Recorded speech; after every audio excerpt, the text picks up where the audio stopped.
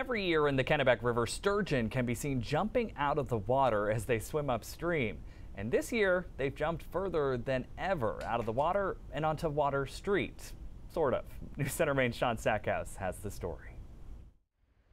We were looking for another art project that would be different than a mural. And it's safe to say they found it. If you go along the Kennebec River, you'll see sturgeon jumping. But right in the shadow of the Kennebec, you can see sturgeon jumping too.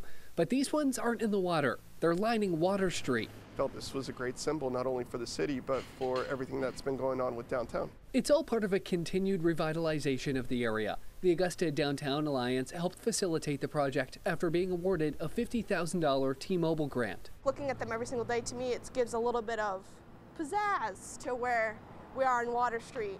There are 26 sturgeon on display in total. They're made by Fiberglass Farm in Belfast and designed by local artists, nonprofits, and businesses.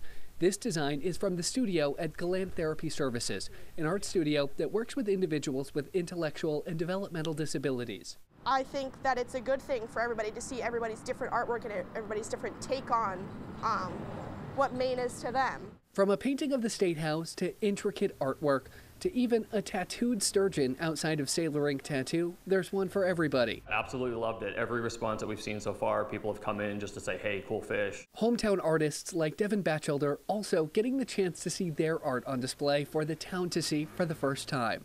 I feel like this place is kind of giving me the chance to grow, and it's like I want to grow with it, and you got to come here to see this kind of stuff because this is where it's at right now. Adding new life to a historic area going through a renaissance. The sturgeon will stay up until mid-October and be reinstalled around Memorial Day.